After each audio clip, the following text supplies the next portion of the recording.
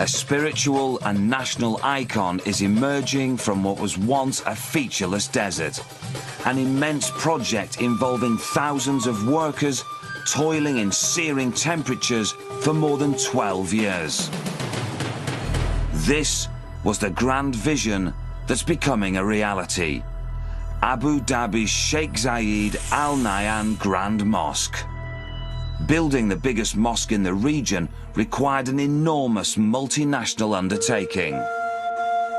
The final result is intended to be spectacular, not only in sheer size, but also in its elegant beauty, because this megastructure is an artistic statement on a massive scale.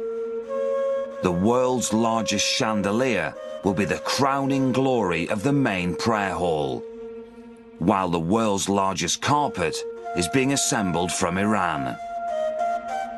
This will be one of the largest projects of its kind anywhere in the world, covered from end to end in the purest white marble.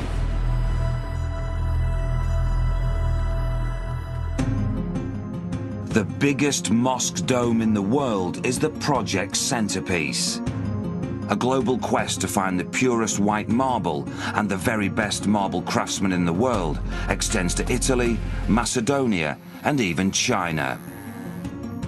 Hundreds of artisans cutting and shaping tens of thousands of intricate pieces to assemble a gigantic jigsaw puzzle of monumental marble. It's a massive and complex international effort. Even British, Belgium, Indians, Bangladesh, Turkish, Filipinos, Arabs.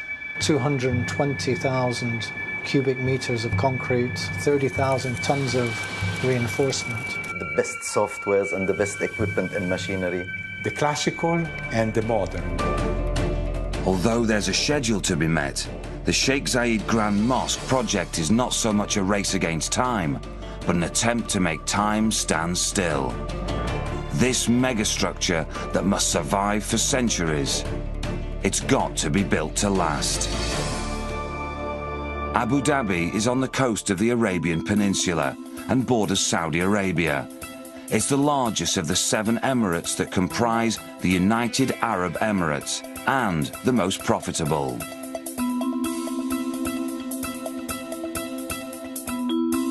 Abu Dhabi city is on an island, and its downtown area was already fully occupied, with skyscrapers and new construction. Short of demolishing an entire city block, no space existed for the mosque site. The opposite end of the island, however, was far less developed and offered the space needed for a project of this magnitude. In preparation, a 9.5-meter-high hill is built up to elevate the mosque, to physically and visually dominate its environment. Construction begins in the late 1990s, in the center of an area that covers over 22,000 square meters. Poor communication between the Abu Dhabi Construction Company and its European contractor caused the project to stagnate after initial work. The original company was replaced. British construction group Halcro International comes on board in 2002 as structural supervisor for Phase 1 of the project, the reinforced concrete shell of the mosque. Phase 2 will involve the final exterior and interior design.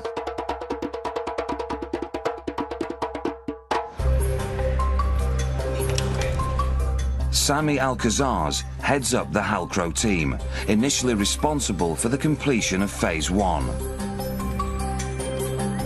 Great consideration was given to the durability, and the reason for this is the aggressive environment in which this building is being built. Aggressive environment doesn't just refer to the temperature, it's the air salinity that's the real danger.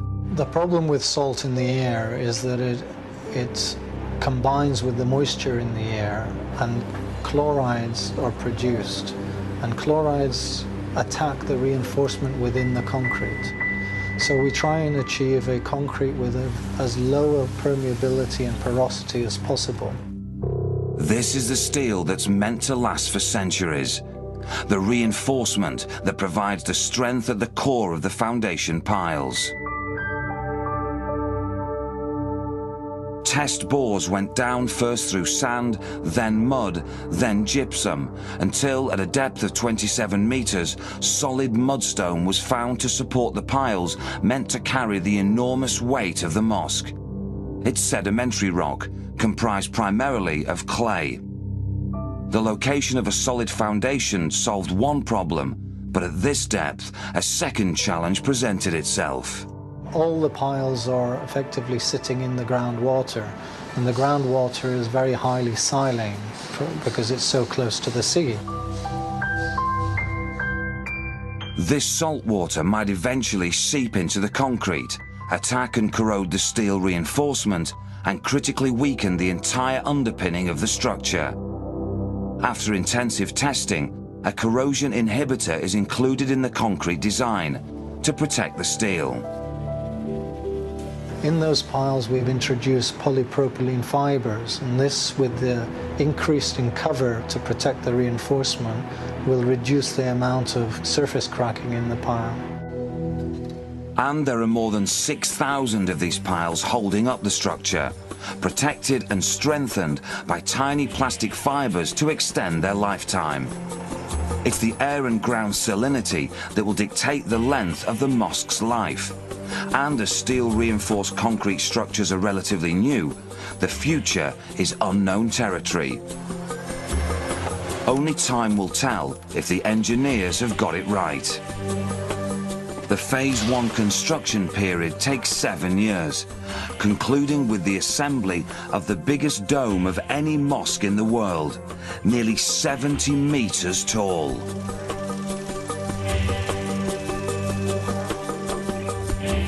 A massive ring beam of steel-reinforced concrete, more than 35 meters in diameter, supports the dome, which is comprised of 72 precast concrete segments. As each level is lifted and positioned, the recesses between the segments are filled with concrete to stitch them together, and the dome is entirely self-supporting. Once all 3 levels are in place, the dome is capped with a final pour of concrete, strongly steel reinforced, because this is the point from which the mosque's central chandelier will hang, all 12 tons of it.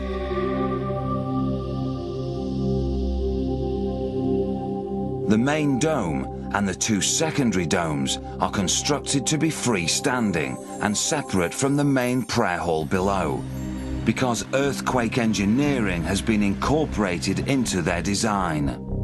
A 3 to 10 centimeter gap separates the domes from the main prayer hall to allow the domes on their huge supporting columns to move independently, avoiding stress points that could weaken the structure in a quake. The Sheikh Zayed Grand Mosque is as near as possible to being earthquake-proof. With Phase 1 completed, the concrete shell of the Sheikh Zayed Grand Mosque sits silent and empty, awaiting the exterior and interior decoration that will imbue the mega mosque with a unique identity.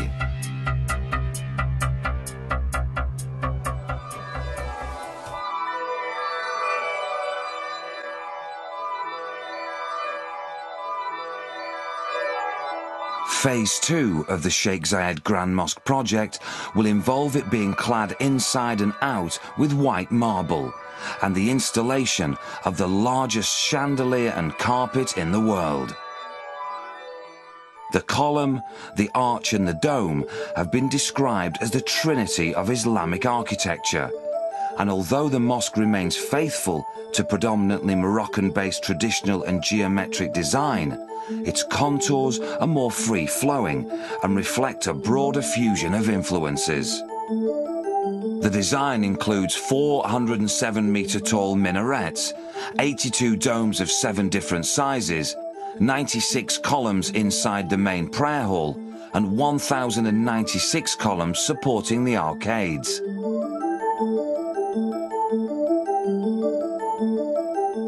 Two rooms joining the prayer hall are for the women, with the capacity for 1,500 worshippers each.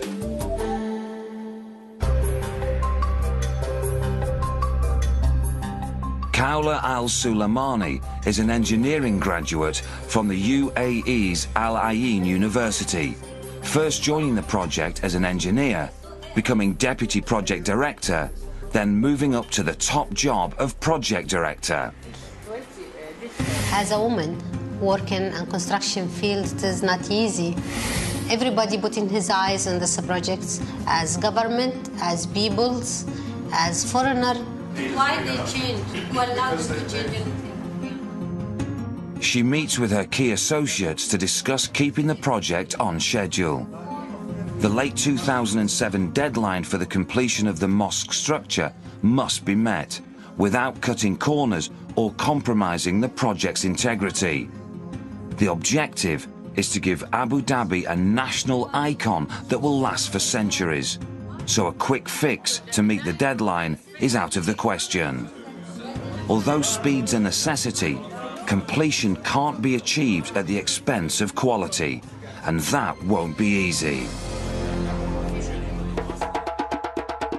Hill International's Samir Ohamud is now under pressure and consults with his engineers about how to achieve the 2007 deadline. Trenches need to be dug and cables laid to fully access the power supply beneath the mosque. Long underground tunnels await electric cables. Much still needs to be done, and time is not on the engineer's side.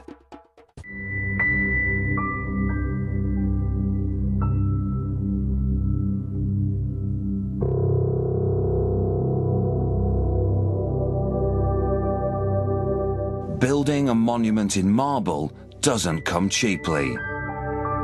The Sheikh Zayed Grand Mosque has an estimated budget of 2.5 billion dirham, around 700 million US dollars. Just 50 years ago, Abu Dhabi could not have afforded such extravagance.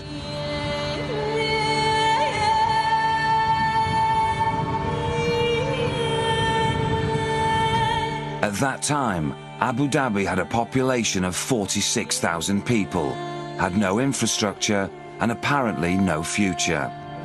A collection of tents, huts, and crude buildings, it appeared destined to remain an impoverished desert community on the coast of the Persian Gulf. Neither self-sufficient nor profitably productive, it had relied primarily upon its pearl and fishing industries for its livelihood. But all this was soon to change, when it became the financial linchpin of the United Arab Emirates. Massive oil deposits eventually made the Emirate of Abu Dhabi the key component of one of the richest nations on earth, the United Arab Emirates. Although the Emirate of Abu Dhabi is only slightly smaller than Scotland, and mostly arid and inhospitable desert, the source of its wealth lays elsewhere, off its coastline, just over the horizon in the Persian Gulf. It pumps 89% of all the United Arab Emirates oil and generates an annual income of 187 billion US dollars.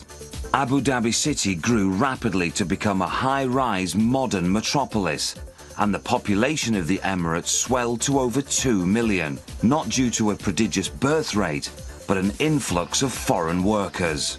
More than 60% of the population are expatriates from all around the world. Its success story is largely due to one man. President of the United Arab Emirates for 33 years, Sheikh Zayed bin Sultan Al Nahyan was a visionary leader who plotted his nation's path towards prosperity and growth.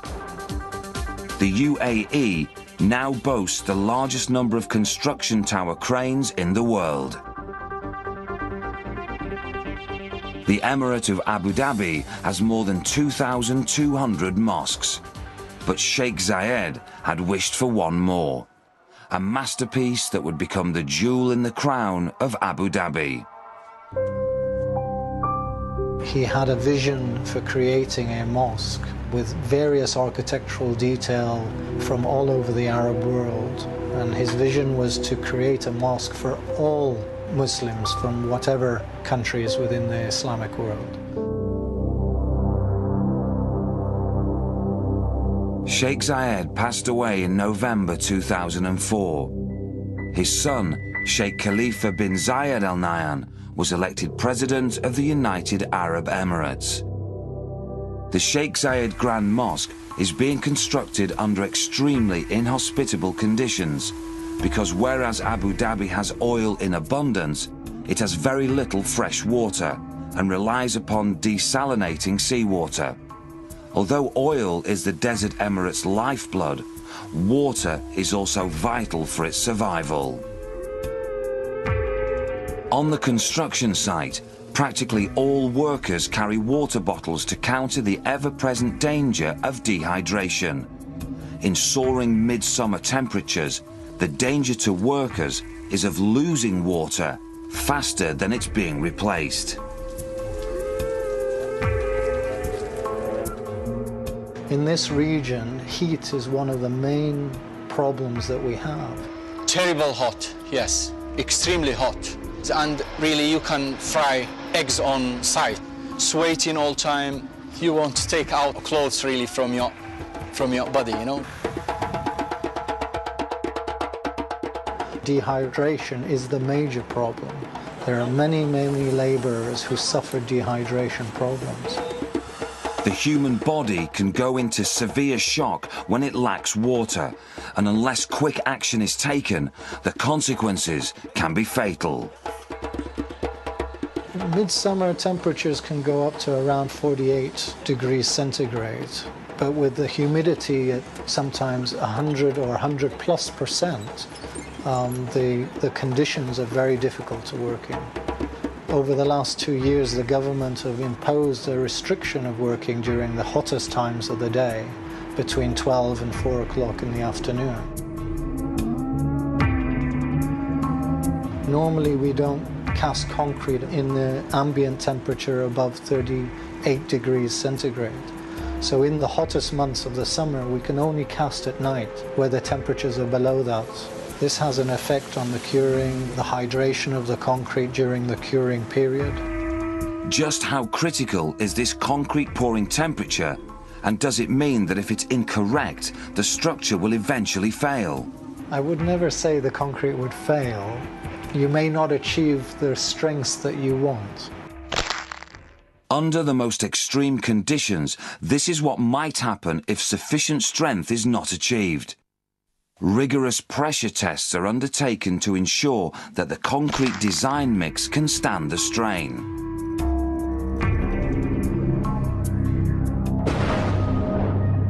Groundwater salinity and soaring summer temperatures could be expected. However, a desert downpour comes as a complete surprise and brings all work to a standstill. The roads surrounding the site become quagmires. All the vehicles stuck and all the equipment stopped, and even work will stop as well if it was really heavy rain. We cannot expect rain. Although sandstorms are only occasional, strong wind conditions are frequent, slowing down work but never quite stopping it.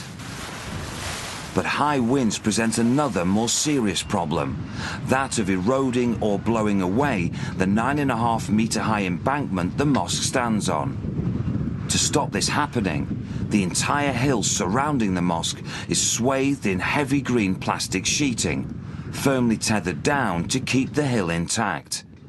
When the completed landscaping is finally in place, sand erosion will cease to be a problem. Early in 2007, all work was stopped and the workers were sent home. Not because of rain or construction problems, but because of visitors. Royal visitors. Prince Charles and the Duchess of Cornwall toured the site.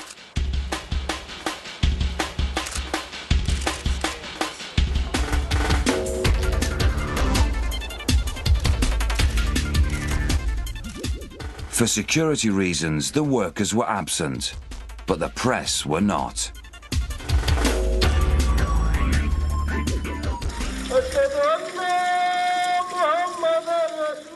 At the project's peak, 2,500 workers labour on site.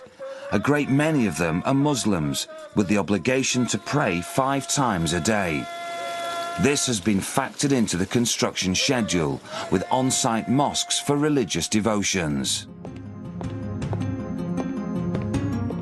Safety officer Humadan Saleh tours the vast site every workday.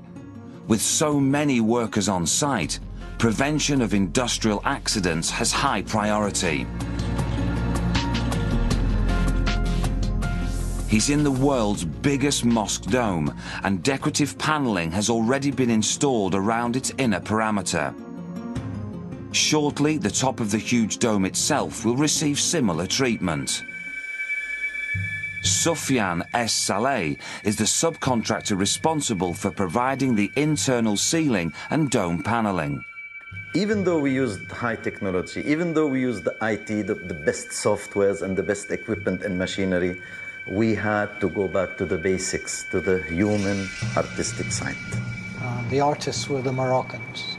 They're the ones who created the gypsum designs and the positives from which the glass-reinforced gypsum was produced. So the designs and concept and the decoration was all the creation of Moroccan artisans. It's a generation business, and they do it by hand. They can carve it, they give it all the life that you need to show in this type of carving. So we had to use these people to create the basic carvings, which were transferred into electronic information with the IT technology, with the CAD/CAM carving machines, and to end up with big production of these highly artistic carved items, yet retaining the basic hand artistic part. On the factory floor, a high-strength gypsum and mineral mix is combined with tiny slithers of fiberglass and sprayed on one of the thousands of molds. When set, it is both strong and relatively lightweight. We had to do a 3D simulation to finalize all the geometry, because these units cannot be adjusted. They are not aimed to be adjusted on site. They have to fit accurately. And they do not only fit in terms of geometry. So if you have 2 pieces that you like them to fit, you have to ensure that their sides fit, side to side, left, right, up, down, bottom. And not only that, you have all the carvings that have different depths, and those carvings should match the carving of the adjacent panels. So you don't have the luxury to adjust anything on site. Once there, they have to be correct. It's over 12,100 panels. Dominating the factory floor is a vast curved wooden cradle, in which pre-assembly of dozens of panels is taking place. Scores of these heavy pre-assembled sections are required, and they'll be secured overhead in the main prayer hall. I would say the heaviest ones were in the range of 700 to 800 kilograms. They are quite heavy as a decorative unit. Maybe the weight of your car, but that you are hanging onto a dome or on the ceiling. In phase 2, the grey, austere concrete vanishes, to be sheathed in dazzling and decorative white. Few projects have used as much marble as the Sheikh Zayed Mosque, which was conceived to have the whitest marble ever found, like another wonder of the world, the Taj Mahal. Marble has been a key feature of Islamic structures, valued for its beauty, strength, and resistance to fire and erosion. Phase 2 of construction involves the local company Sheikh, coordinating and supervising the work of 38 international contractors. We are speaking about 120,000 square meters of marble outside all around, which is nearly mountains of marble which had to be open and treated to get the extra white marble we are having here. In total, both outside and inside, nearly 120,000 square meters of marble is required, including a considerable amount of decorative and carved works. But where to find the world's whitest marble? The search would take them around the world.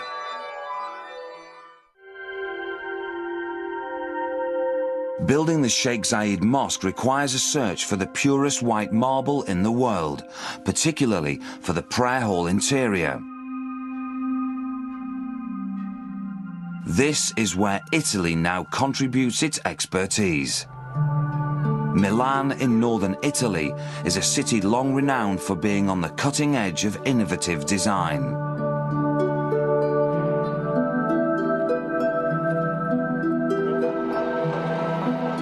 It's the home of Fantini Mosiarci, a long-established expert in the business of manipulating marble.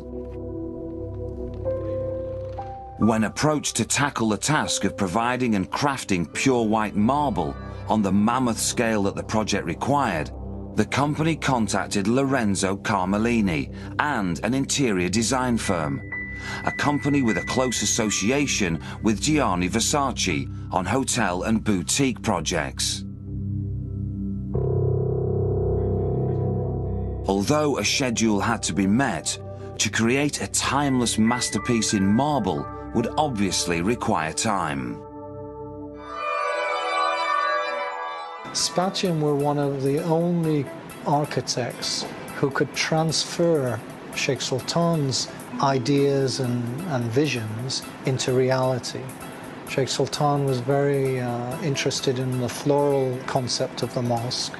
The image that the client, Sheikh Sultan, had in mind, it was the mosque of the flowers. And Spatium were very good at transposing that idea into samples, drawings and designs. The material we suggested for the realization of, physical realization of the wall was the marble. He wanted something very, very white, very important, and we had to find a very rare kind of white marble, and it has been taken from an Italian quarry which is producing maybe the most beautiful and pure white from all over the world. Marble that's white and crystalline as the snow found in the Val Venosta Alps in northern Italy, at the Acqua Bianca quarry. This cold white marble was exactly what Lorenzo wanted. Lassa marble. It's found high among the snow-capped mountain peaks and comes from inside a deep gallery quarry. In near-zero temperatures and often loosened with explosive charges, the marble is cut into huge slabs on the spot. It originates from limestone. Under intense heat and pressure, it underwent a process of recrystallization. After being quarried and cut, it's taken down to the town of Lassa in the valley below to await shipment to Abu Dhabi. Not only massive marble, but micro marble is an integral part of Abu Dhabi's Sheikh Zayed Grand Mosque. Hundreds of thousands of marble chips comprise the flower patterns on the main prayer hall walls, all hand-cut in Italy.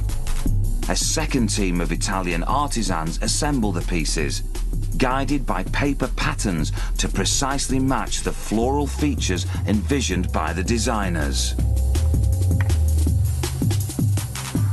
The mosaics are handcrafted in exactly the same way that they've been for centuries, and they are designed to last for centuries. This is where the mosaic process begins, and this is where it ends, nearly 4,700 kilometers away in Abu Dhabi. We wanted, yes, to give a new, modern impact, but of course there had to be a sort of a respect and attention to the traditional, let's say, kind of decoration and finishings, etc. A modern version of traditional way to do the cladding of the walls. Marble, mosaics, glass are materials that have been always used in the history of all those buildings. Dozens of artisans work in sheds on the site, crafting semi-precious stones to be inlaid into marble tiles. Everything is done by hand, and everything is designed to fit perfectly. No computer models, no production line assembly, and quality, not speed, is the keynote. The inlaid marble slabs are polished and ready to be mounted on the 1,096 columns along the arcades that surround the central area. In total, more than 20,000 panels are required. The mosque's 17,400 square metre central area had to be paved with marble as well, and not just plain white marble. The floral concept had to be followed through, and the first design concept of total coverage evolved into a more subtle approach. The Mosque of the Flower isn't meant to be overly ostentatious, so the floral design becomes a perimeter feature swirling around the edge of the central area of dazzling white marble.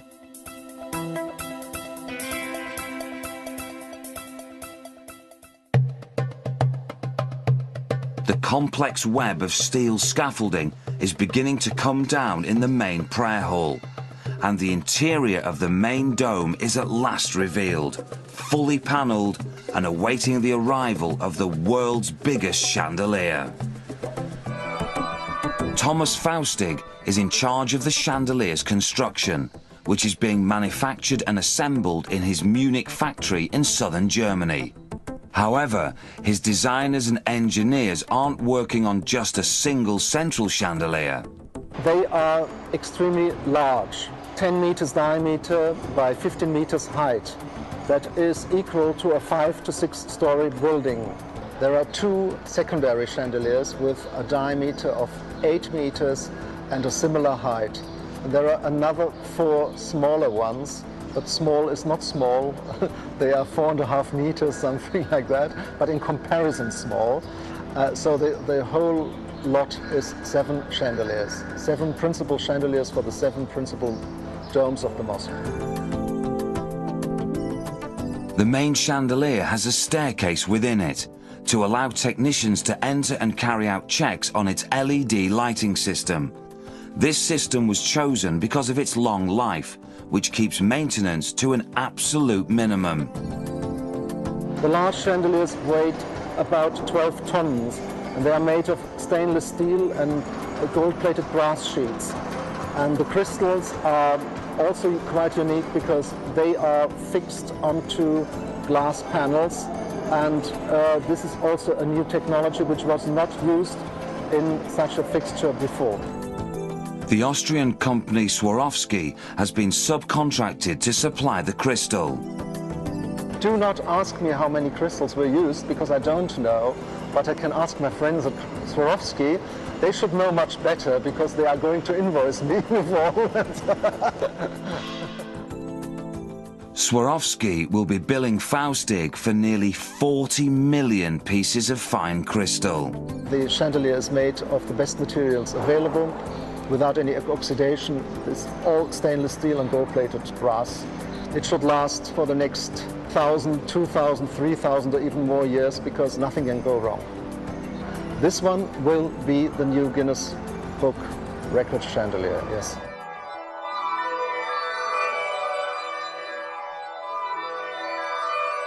And below the world's largest chandelier will be the world's biggest carpet. It's being woven across the Persian Gulf in Iran and designed by Iranian artist Ali Khaliki.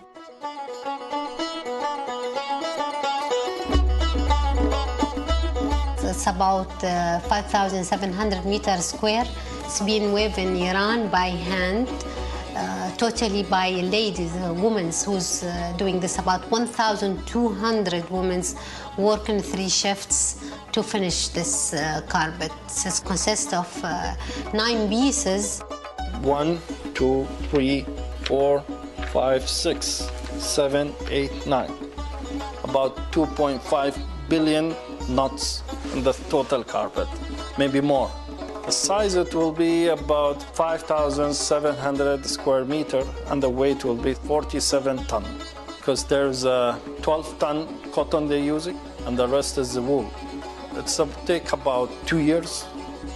The 9 segments will be shipped to the Sheikh Zayed Grand Mosque, where a further task is being undertaken. The carpet segments must be seamlessly woven together as they are laid in the main prayer hall. This will produce the impression of a single piece that covers the entire area, and the Iranians have been flown in to carry out this task. 50 to 60 people going to work for 4 months. It's something unique. And our carpet considered to be the biggest one in the world.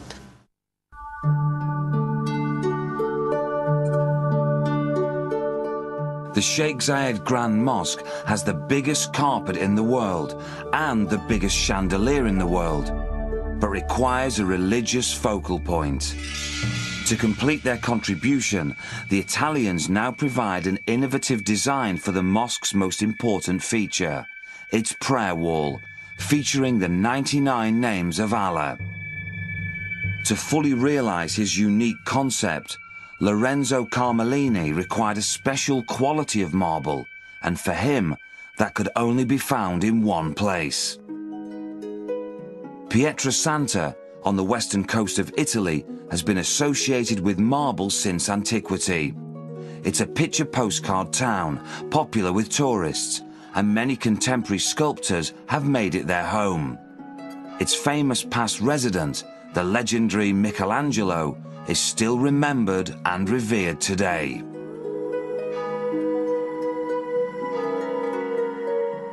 What gives the town its fame is its close proximity to one of the world's oldest and purest sources of white marble. Here in the mountains, less than 15 minutes drive away. The vast quarry of white marble is where Michelangelo selected his material. A quarry that provided much of the marble that adorned ancient Rome at the peak of its empire, and the same quarry that today is supplying the marble for the Sheikh Zayed Grand Mosque. The prayer wall is being assembled from local white Bianco P marble, and it's been chosen from this particular locality because its colour is subtly different to that of the main prayer hall material from Lhasa. The intention is to have the distinctive prayer hall wall stand out from its surroundings. The Lhasa marble is cold white, and the Pietrasanta marble has a warmer, milky colour.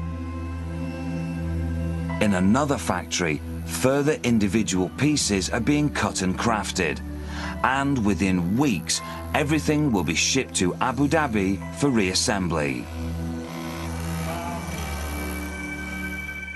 Creating a monument in marble requires a lot of stone, and the quarries in Macedonia eventually provide an affordable solution.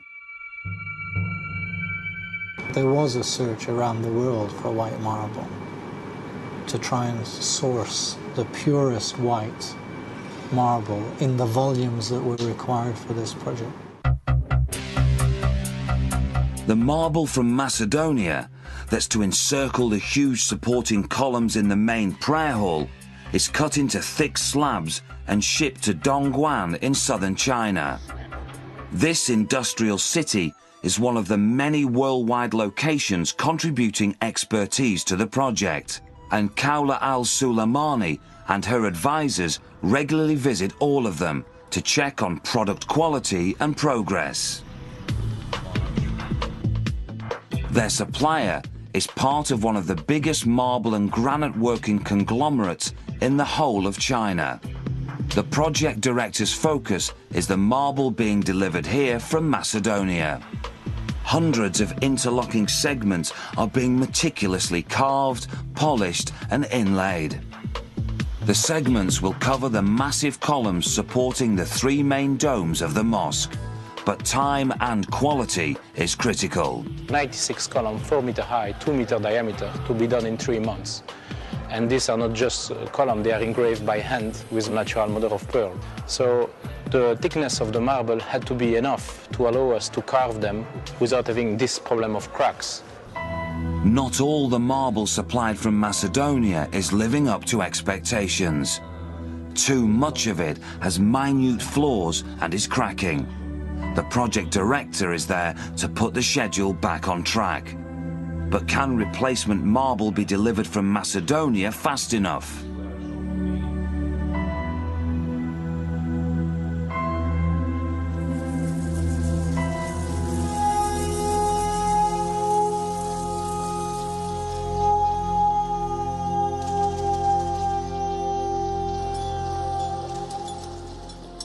The exterior marble cladding for the 82 domes of the mosque has been completed.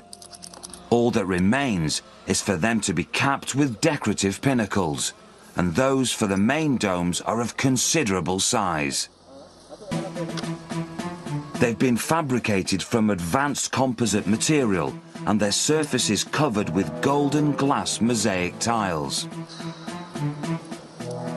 Their placement requires personal care and attention.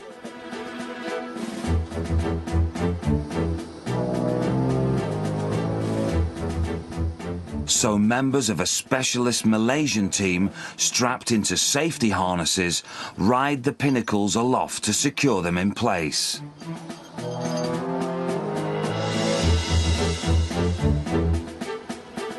Capping the three main domes is the most dizzying and delicate operation of all. Time to complete the Sheikh Zayed Grand Mosque is running out. After 12 years, will the mega mosque be ready for its grand opening?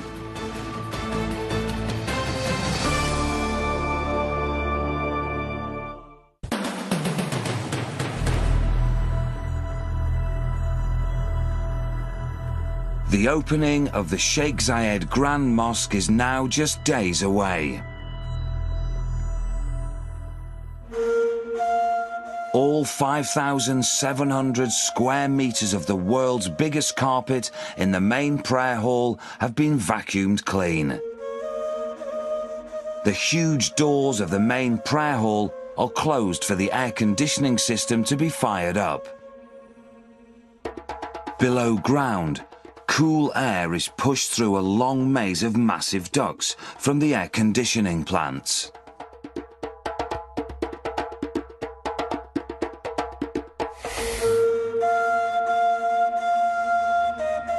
Outside, landscaping is put into place that will eventually encircle the mosque. And as shadows lengthen, the work of cleaning and polishing in the central area goes on long into the night.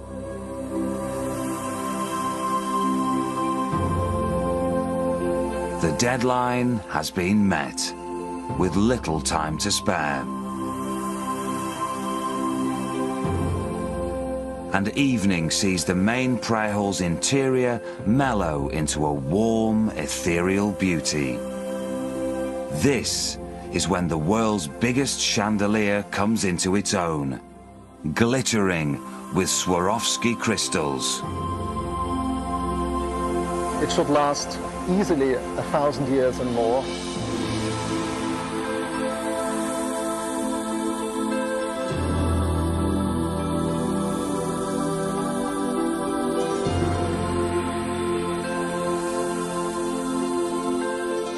It is a huge project. It's considered the third largest mosque in the world. Non-Muslims aren't usually allowed into mosques in Abu Dhabi. However, the Sheikh Zayed Grand Mosque is an exception.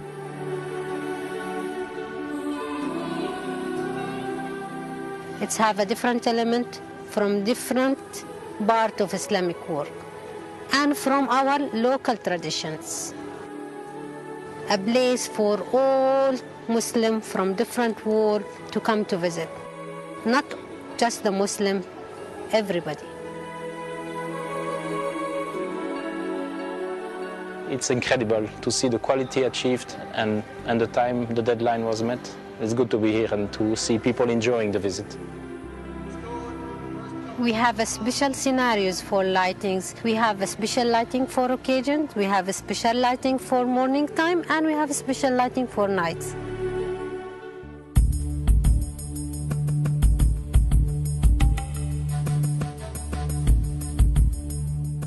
The mosque is surrounded by 22 towers, each of them fitted with up to a dozen special effect floodlights. The exterior lighting design recognizes the connection between the lunar cycle and the Islamic calendar.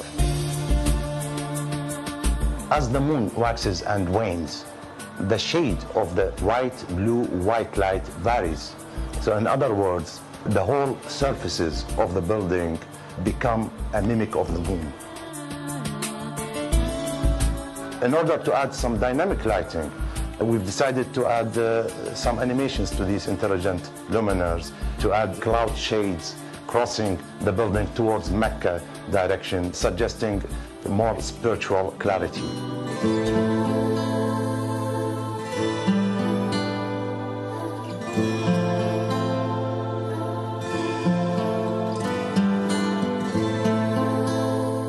The late Sheikh Zayed's vision is designed to become the centerpiece of Abu Dhabi's heritage, a megastructure of enduring beauty.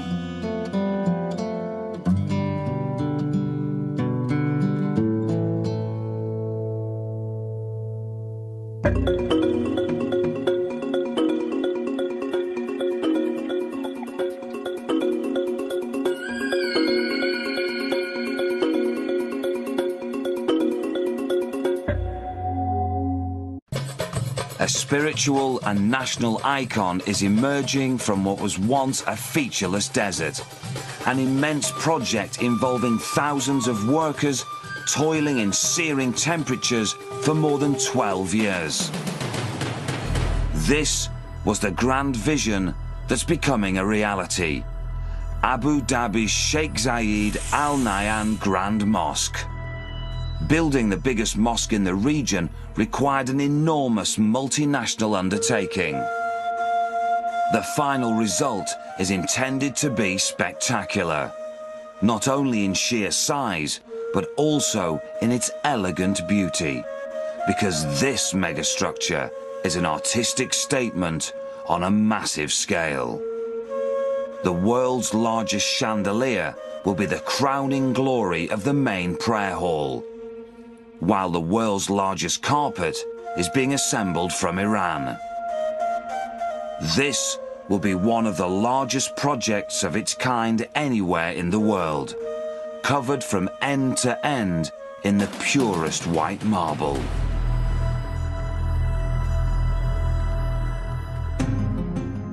The biggest mosque dome in the world is the project's centerpiece. A global quest to find the purest white marble and the very best marble craftsmen in the world extends to Italy, Macedonia, and even China. Hundreds of artisans cutting and shaping tens of thousands of intricate pieces to assemble a gigantic jigsaw puzzle of monumental marble. It's a massive and complex international effort. Even British, Belgium, Indians, Bangladesh, Turkish, Filipinos, Arabs. 220,000 cubic meters of concrete, 30,000 tons of reinforcement. The best softwares and the best equipment and machinery. The classical and the modern. Although there's a schedule to be met, the Sheikh Zayed Grand Mosque project is not so much a race against time, but an attempt to make time stand still. This megastructure that must survive for centuries, it's got to be built to last. Abu Dhabi is on the coast of the Arabian Peninsula and borders Saudi Arabia.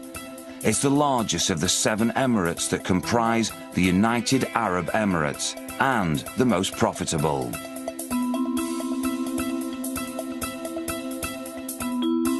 Abu Dhabi city is on an island, and its downtown area was already fully occupied, with skyscrapers and new construction. Short of demolishing an entire city block, no space existed for the mosque site.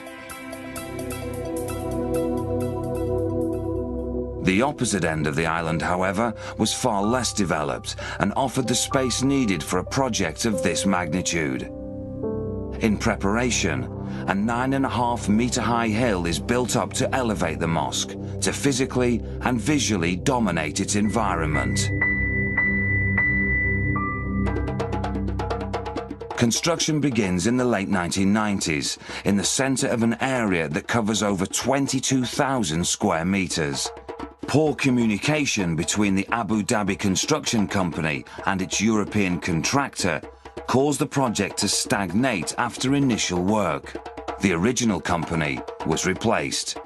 British construction group Halcro International comes on board in 2002 as structural supervisor for Phase 1 of the project, the reinforced concrete shell of the mosque.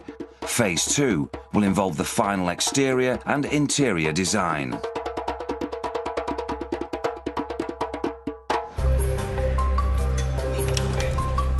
Sami Al-Kazaz heads up the Halcro team, initially responsible for the completion of Phase 1.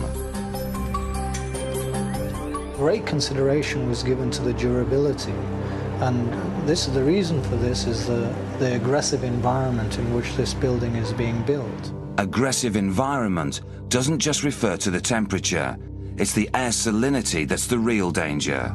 The problem with salt in the air is that it combines with the moisture in the air, and chlorides are produced, and chlorides attack the reinforcement within the concrete. So we try and achieve a concrete with as low a permeability and porosity as possible.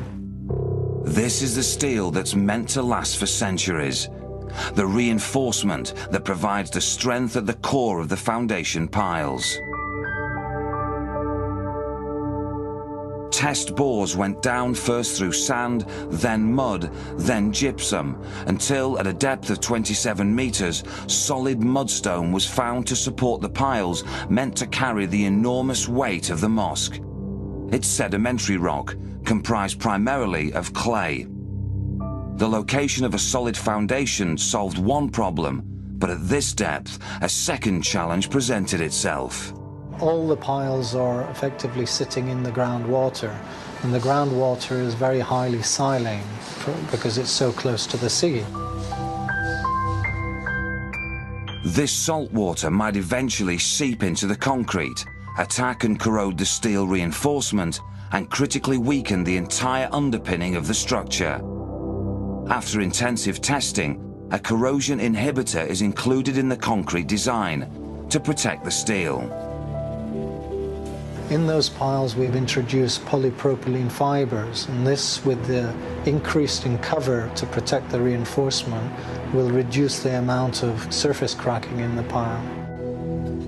And there are more than 6,000 of these piles holding up the structure, protected and strengthened by tiny plastic fibers to extend their lifetime. It's the air and ground salinity that will dictate the length of the mosque's life. And as steel-reinforced concrete structures are relatively new, the future is unknown territory. Only time will tell if the engineers have got it right. The Phase 1 construction period takes 7 years, concluding with the assembly of the biggest dome of any mosque in the world, nearly 70 meters tall.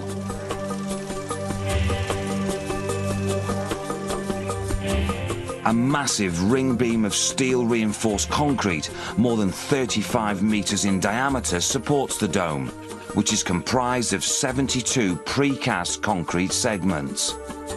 As each level is lifted and positioned, the recesses between the segments are filled with concrete to stitch them together, and the dome is entirely self-supporting. Once all 3 levels are in place, the dome is capped with a final pour of concrete, strongly steel reinforced, because this is the point from which the mosque's central chandelier will hang, all 12 tons of it.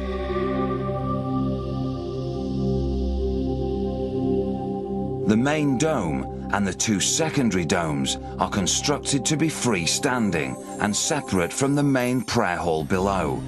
because earthquake engineering has been incorporated into their design. A 3 to 10 centimetre gap separates the domes from the main prayer hall to allow the domes on their huge supporting columns to move independently, avoiding stress points that could weaken the structure in a quake. The Sheikh Zayed Grand Mosque is as near as possible to being earthquake-proof. With Phase 1 completed, the concrete shell of the Sheikh Zayed Grand Mosque sits silent and empty, awaiting the exterior and interior decoration that will imbue the mega mosque with a unique identity.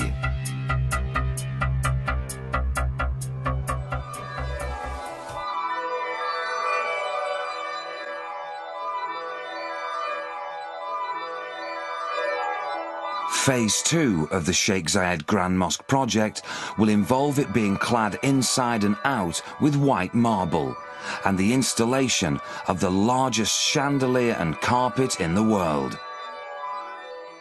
The column, the arch and the dome have been described as the trinity of Islamic architecture, and although the mosque remains faithful to predominantly Moroccan-based traditional and geometric design, its contours are more free-flowing and reflect a broader fusion of influences.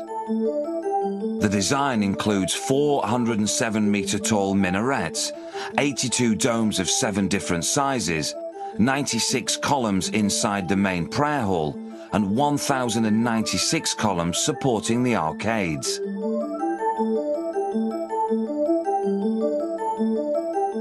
Two rooms joining the prayer hall are for the women, with a capacity for 1,500 worshippers each.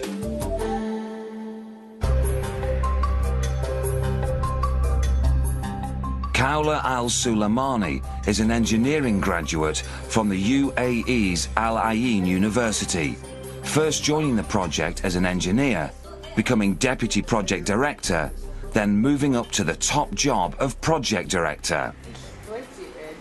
As a woman working in construction field, it is not easy. Everybody putting his eyes on this project, as government, as peoples, as foreigner. Why they change? Who allowed them to change anything? She meets with her key associates to discuss keeping the project on schedule.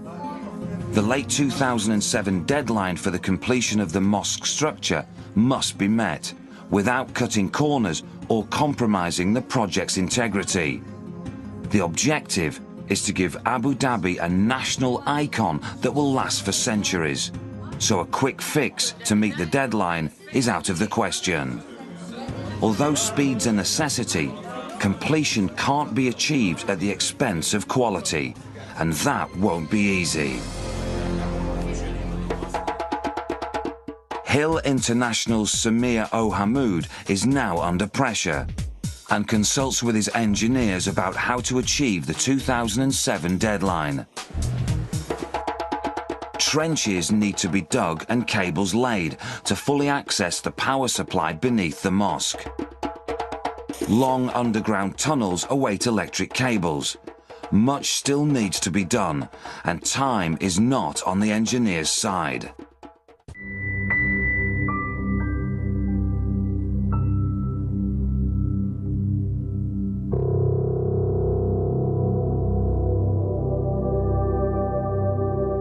Building a monument in marble doesn't come cheaply. The Sheikh Zayed Grand Mosque has an estimated budget of 2.5 billion dirham, around 700 million US dollars. Just 50 years ago, Abu Dhabi could not have afforded such extravagance.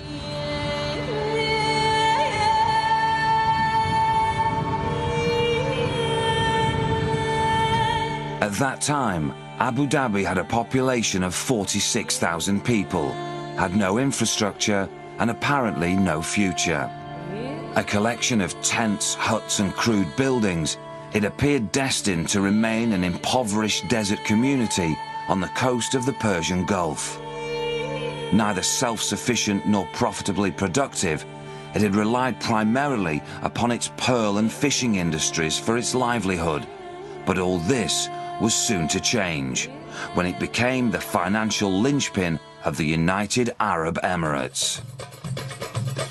Massive oil deposits eventually made the Emirate of Abu Dhabi the key component of one of the richest nations on earth, the United Arab Emirates. Although the Emirate of Abu Dhabi is only slightly smaller than Scotland, and mostly arid and inhospitable desert, the source of its wealth lays elsewhere, off its coastline, just over the horizon in the Persian Gulf.